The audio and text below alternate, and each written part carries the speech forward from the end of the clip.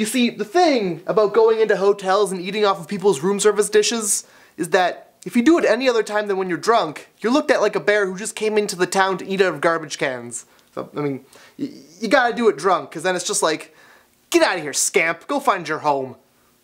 So yeah, playlist. So I reached out on Twitter asking for video topics, and I got a response. What did it say?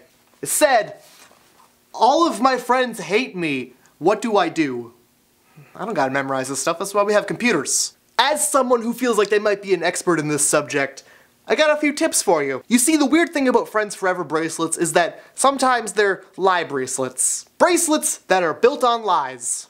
And that's okay. You see, everybody is constantly growing and changing, and the things that they like and don't like are always changing, so it's not weird to think that sometimes people might drift apart. If you think that your friends might hate you, you might want to look up what the definition of friends is, because it isn't that. Imagine if the show Friends was just about 6 people who never talked to each other.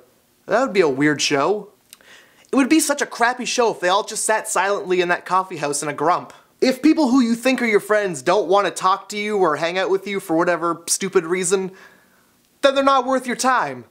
That's just kinda how it works. If people aren't willing to talk to you, then why bother? I mean, there's plenty of other people who like Sherlock and Doctor Who, or the Areolas, Supernatural, whatever it is that you're into. The way I see it, if you're trying to keep people around who don't care for you, it's kinda like never changing your underwear but always eating bean burritos.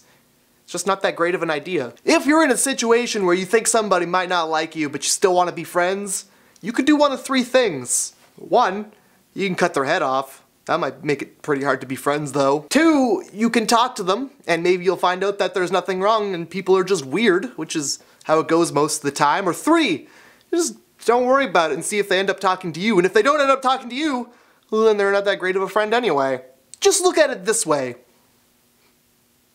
You know what, I actually don't, because this doesn't really help. I guess if there's one thing to take away from this whole thing is that, well, everybody is gonna suck for a little bit at some point. That's just the way people are.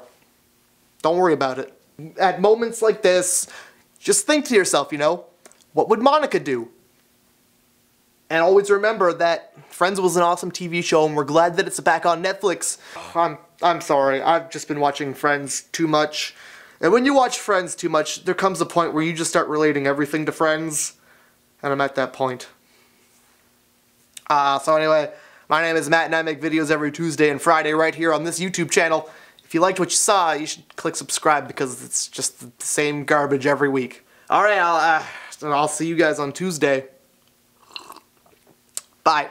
Even though there is a picture of a kitty cat on this, I would consider it to be my chalice of evil. But instead of my usual orphan tears, which is my go-to beverage, I'm just drinking, you know, an organic cold 911 tea. It's probably good for you.